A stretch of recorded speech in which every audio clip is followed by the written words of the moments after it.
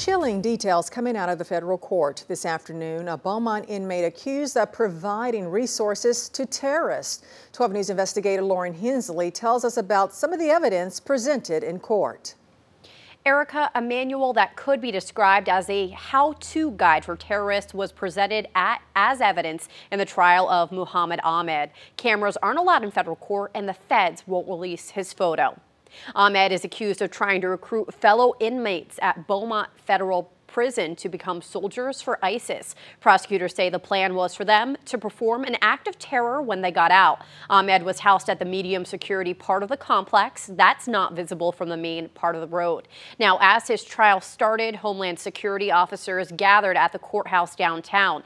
Inside, a former inmate testified he was under Ahmed's instruction and he had physical training, he was given a cell phone and the terrorism manual, and he was tested on that material. The former inmate stated Ahmed said if he did well, he would become an ISIS soldier.